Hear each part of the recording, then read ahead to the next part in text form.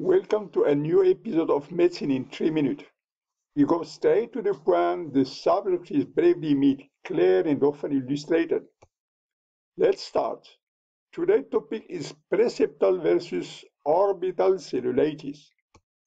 In this subject, it is important, I would say imperative, to distinguish between preseptal and orbital cellulitis because a misdiagnostic, any mistake will be fatal for the patient.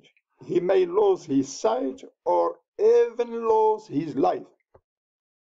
The anatomic criterion to distinguish between the two entities is this orbital septum. This is the border between what is preseptal and what is orbital. The orbital septum is the anatomic barrier between both entities. Here is the barrier. Any inflammation that does not extend beyond this septum is preseptal. Post-septal, on the other hand, is inflammation if inflammation extends beyond the septum. This is post-septal. But if there is some abscess, it will be the periosteal abscess. As we say, periorbital cellulitis is inflammation of the yield anterior to orbital septum, often caused by sinusitis. Here are sinuses: the frontal sinus, the ethmoidal sinus, the maxillary sinus, and the sphenoidal sinus.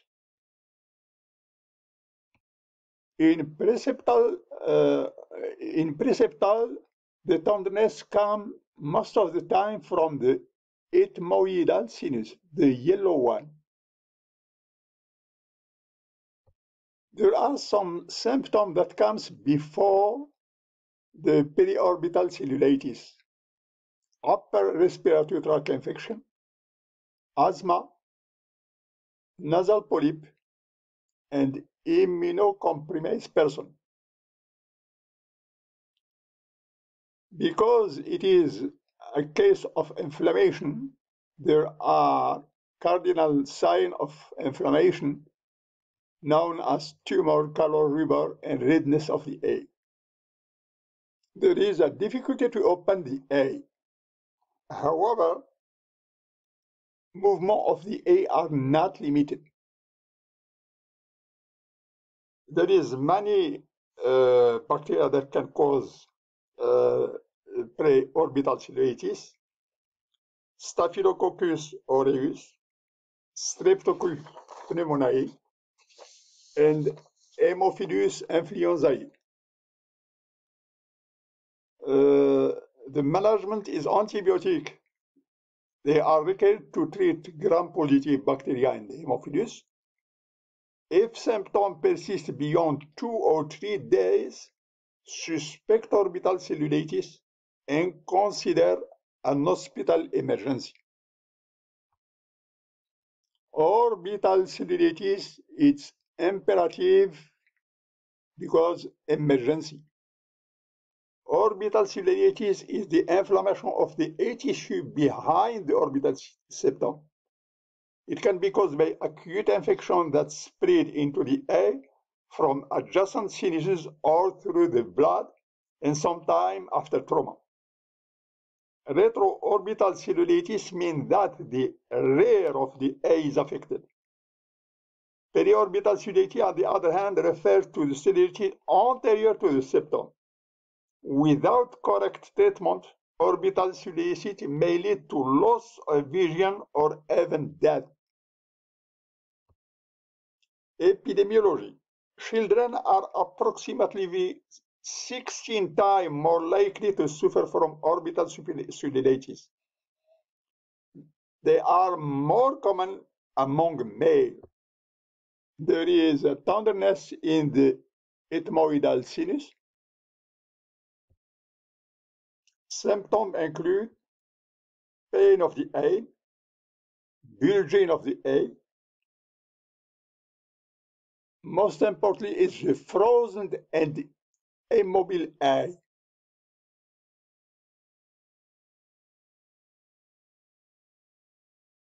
If any of these features are present, we assume it's orbital cellulitis and require emergency hospitalization. Early diagnosis is urgent.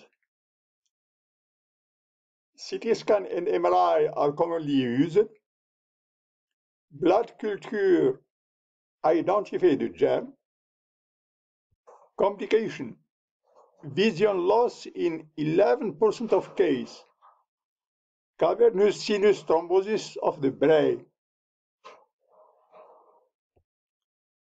Children are more vulnerable to the immature immune system. It could be a vision loss or hearing loss, cavernous sinus thrombitis, meningitis, cerebral abscess, and even death. Keywords: preseptal versus orbital. Preseptal, tenderness of sinus. There is symptoms include asthma, polyp of the nose, the immunitary deficit, and inflammation. Orbital cellulitis, emergency, tenderness of the sinus, TD scan or MRI, culture for the diagnostic. Most importantly, immobile eye, as there are some complications like meningitis and abscess of the brain. It could be a blindness. We see here the bulging of the eye. Thank you for watching this episode of Medicine in 3 minutes. Would you like to click the button and subscribe? Your comments are always welcome. Thank you.